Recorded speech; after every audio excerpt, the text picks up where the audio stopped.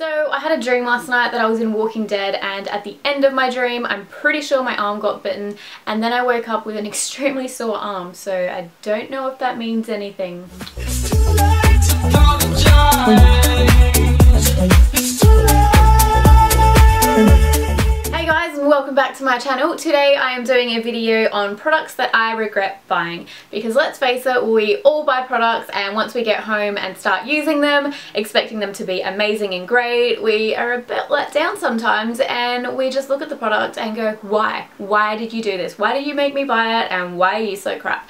So I'm just going to show you the products that I regret buying and tell you a bit why I regret them. So let's get straight on into it. The first product that I regret buying, it's actually a two set. I bought two of the same product thinking that it was going to be amazing because there are a lot of Aussie beauty YouTubers out there who have promoted the crap out of this product, saying it's so amazing, it's a miracle worker, blah blah yada yada, and it is the Chi Eye Pallets. I bought the one in Rich Gems as well as Classics, and if you look you can kind of see that I haven't really even used them that much. I've had these for about 6 months and I have, you know, tried to go back to them and tried to give them a go. I just found that these were not blendable whatsoever. They weren't very pigmented. Like, I would put them on my skin, it would apply to some areas and then it'd just be patchy and spotty and everywhere else, and it was just ugh. And the colour itself I didn't find was that attractive. Like, all of the colours you see here, I didn't find that they'd come off exactly like that on my face. So I regret buying these two products, and it is $50 worth of product going down the drain. The next product that I regret buying is another one which beauty gurus have labelled it as just amazing. It's an e.l.f. liquid eyeliner. It's $3 from Kmart, so it's very basic and very cheap. So I gave it a go and I found it was just so tacky. It didn't apply to my skin. Just like the eyeshadow from Chi Chi, I felt it was very patchy and it went on nicely in some areas, but in the end I just felt like I kind of had a liquidy tar that I'd applied to myself. I regret that one. The next two products I regret buying is from a brand named Australis. It is the Velourlips Matte Lip Cream. Now, everyone I have spoken to has said these ones are amazing. I paid $9.95 for each of them, so I was expecting great things from them, and I chose some really nice colours as well. Like, I really do like the colours, but once again, huge disappointment. Once I put these onto my lips, they are so drying. Like, oh, it's just unbearable drying. I don't have very dry lips to begin with. I have actually very soft lips that I look after, and once I applied either of these products, it just instantly dried out my skin, and it just, I don't know, it started cracking and just peeling off in sections. I'll actually apply this one and show you what I mean.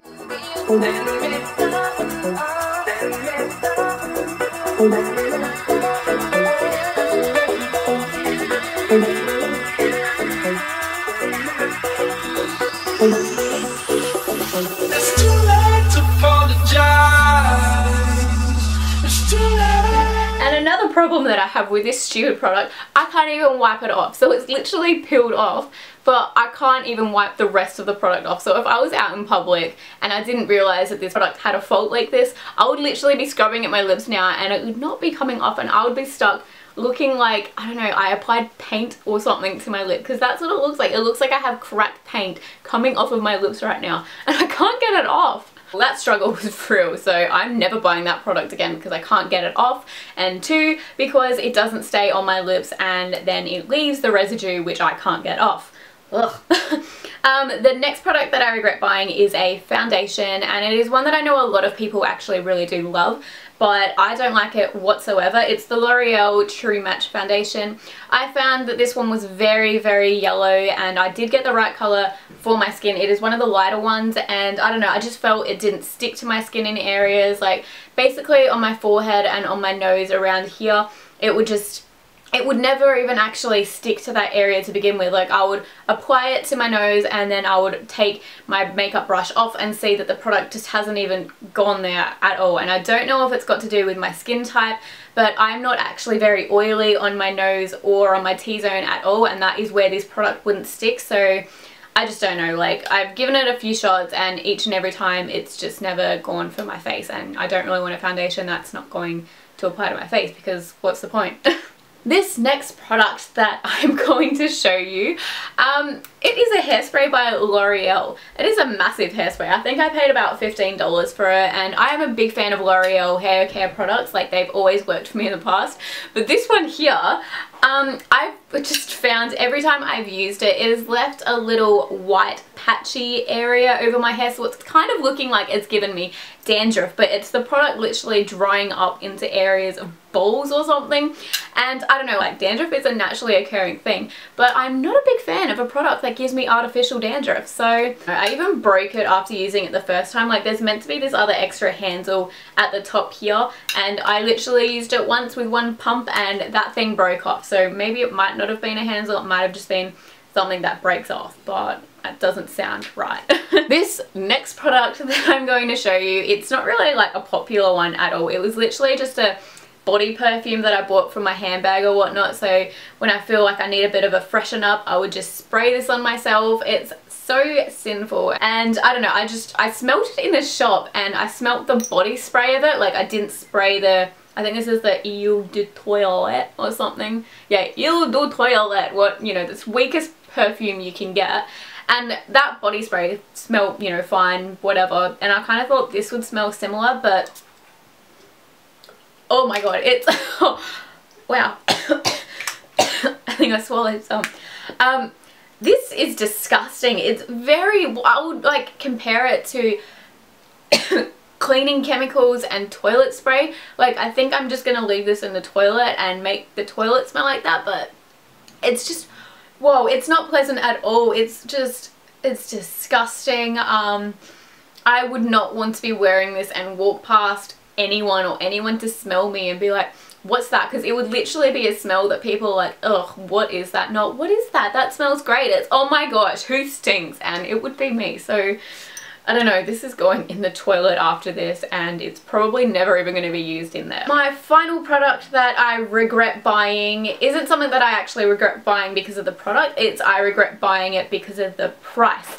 I bought Frank a while ago now. I don't regret this product at all with what it actually does. Like, it's great, but I regret the price of it. Like, come on, $18 for some coffee scrub you can make at home for yourself for a fraction of the cost. Let's be real, you can get 5 times the amount if you make this at home by yourself, which is what I actually do now. I make my own body coffee scrub, which is identical to Frank, and I think I actually add a few extra essential oils to what they do, and I literally paid, I think, roughly $8, and I made about 6 of these. So compare that to one Frank, which usually comes up to here. You're just saving a lot of money. And if you want to know how you can make your own Frank, I do have a recipe per se on my blog, and I'll link you down below so you can learn to make your own of it for a fraction of the cost, because Frank is ridiculously overpriced.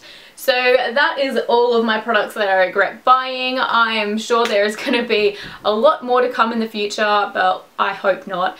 If you've got any of these products and you actually love them or you hate them as well, let me know down below in the comments. And until next time, guys, goodbye.